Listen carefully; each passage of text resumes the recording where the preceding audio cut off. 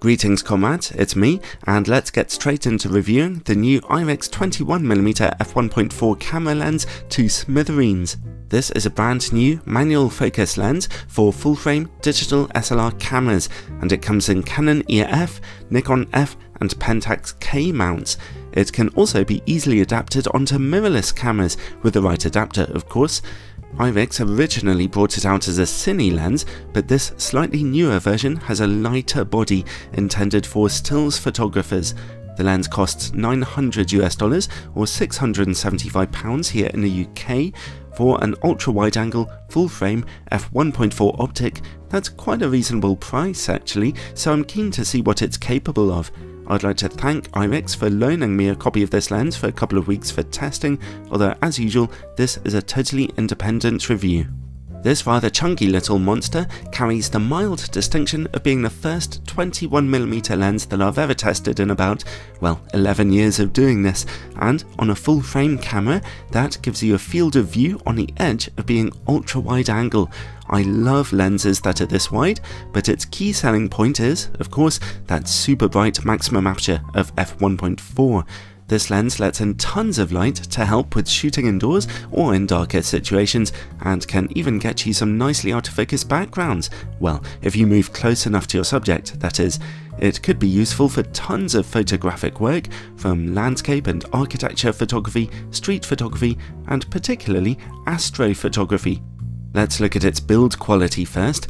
As you can see, the lens is rather big, and at 830 grams or nearly 2 pounds, it definitely feels on the heavy side. It's mostly made of plastic, although the rear mount, unsurprisingly, is made of metal and is also nicely weather sealed.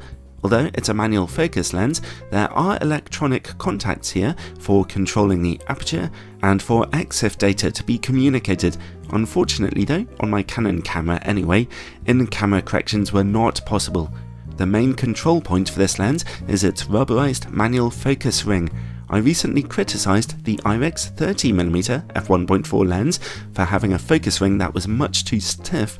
They must have listened, because this focus ring turns nice and smoothly and quite easily, and for such a wide angle lens it has a long focus throw, making it very precise to use.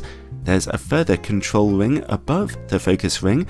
This lets you tighten the focus ring in place to avoid it being turned accidentally, which can sometimes be helpful when you only need to shoot at infinity for a while. A telltale sign that this was originally designed as a cine lens is that it exhibits only a small amount of breathing as you change focus, as you can see here. To be honest, the only thing I didn't really like about the lens's design is the plastic front lens cap.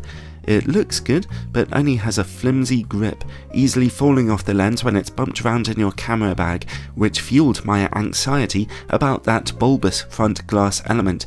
And yes, another setback is that you cannot put front-mounted filters onto this lens. That's a little bit of a shame for landscape photographers. The lens does come with a nice and somewhat rigid fabric case to keep it safe in transport, and also a plastic hood that's surprisingly deep for an ultra-wide-angle optic. Overall, the lens is fairly chunky and heavy, but it works perfectly fine and feels solid enough. Well, apart from the precarious lens cap. Alright then, image quality. I'm testing it out here adapted onto my mirrorless Canon EOS R5 camera with its full frame 45 megapixel sensor. No in-camera corrections were available with this lens. At f1.4, we can immediately see that the lens is capturing loads of detail in the middle of the image here. However, contrast is a bit low, revealing itself as mild ghosting on contrasting edges with just a hint of purple fringing.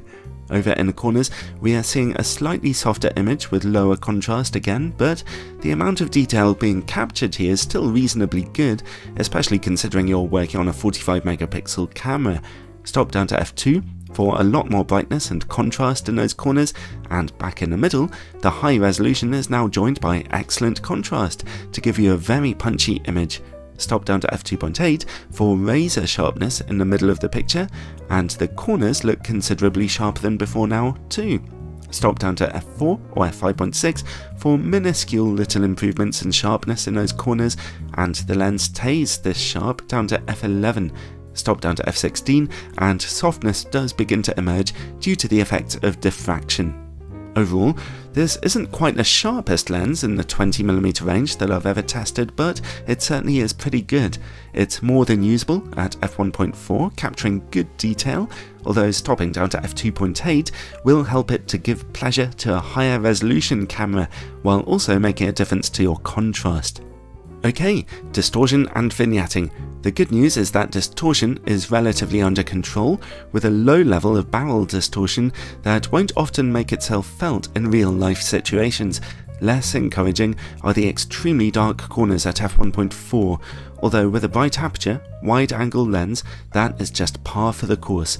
Stop down to f2 and the corners look far brighter, and at f2.8 and f4, vignetting is basically gone. The lens can focus down to 30cm, giving you a little flexibility when shooting smaller subjects.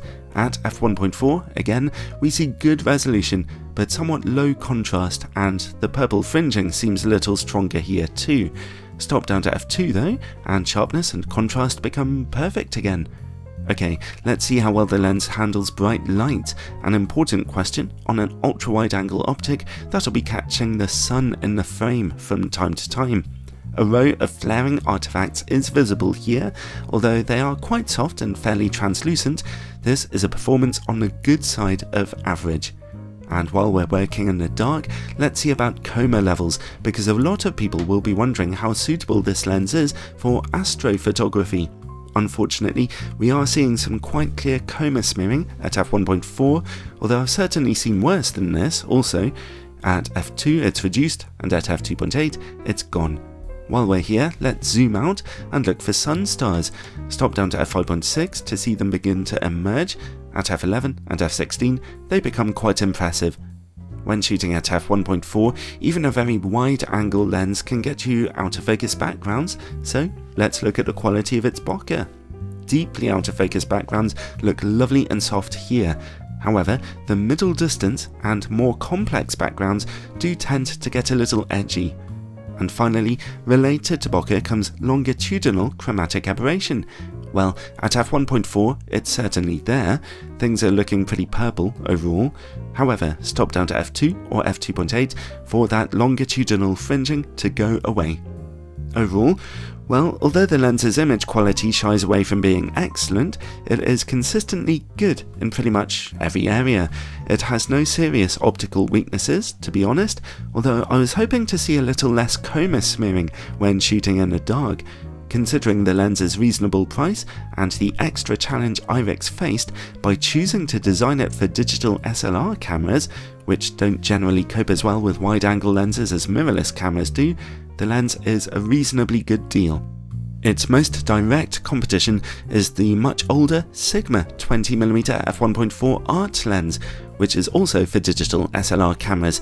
It's hard to draw an exact comparison from my test images, which were on the lower resolution Canon 6D camera for the Sigma lens, but from what I can tell, the Irix lens looks a bit sharper to me.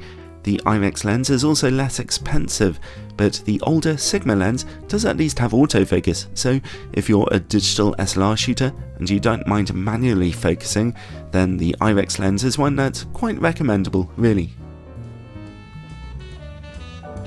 Have you ever thought to yourself, boy, Chris just doesn't make enough content for me? If so, then check out my Patreon page in the description below. I put all kinds of exclusive videos and other content down there for supporters of this channel. And thank you to those who have already signed up. You are making a big difference to me keeping things going in my lens testing man cave. Ciao for now.